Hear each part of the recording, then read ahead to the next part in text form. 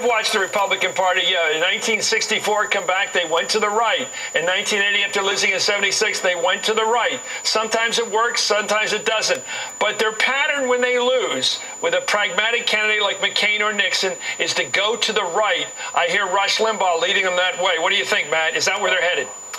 Well, the Democrats certainly hope so. I mean, Michael Steele has done the Democrats an enormous favor by kowtowing to Rush Limbaugh. The Democrats would like nothing better than to see Rush Limbaugh be the public face of the Republican Party. I mean, people like him are largely responsible for the fact that the Republicans lost the last election. For the first time ever, Republicans lost among married female voters in the last election, and Rush Limbaugh has high negatives. Why don't people like Rush Limbaugh? Because he's abrasive, he's divisive, he's a fat pill-popping idiot. I mean, he's completely, abrasive to the centrist people in this country, and the Democrats would love to make him the public face of the Republican Party.